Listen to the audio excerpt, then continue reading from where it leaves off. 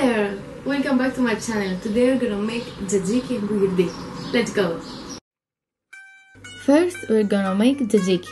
Let's have a look at the ingredients.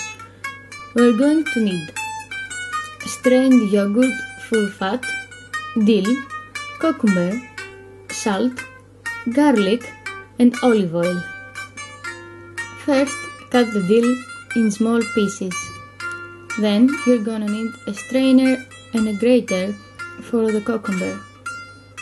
The cucumber needs to leave all the juices behind, so squeeze it as much as it needs. Then we put all the ingredients together.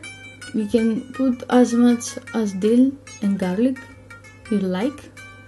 It depends on your taste. If it's too juicy from the cucumber, you can use more yogurt. For the last step, pour some olive oil and mix it really well.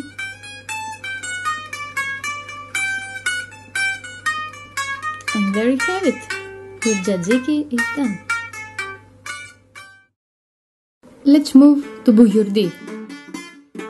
You are going to need olive oil, oregano, cheese, tomato, chili and feta.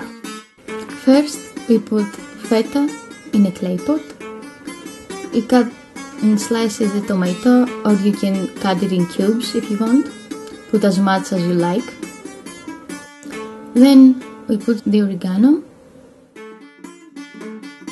the chili.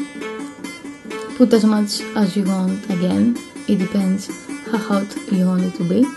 And lastly, don't forget to put some cheese on it and pour some olive oil. You can either put it in the oven for like 10 minutes in the 180 degrees, or you can microwave it for at least 3 minutes. Okay, that was it. Thank you guys for watching and be sure to subscribe for more videos. See you guys later.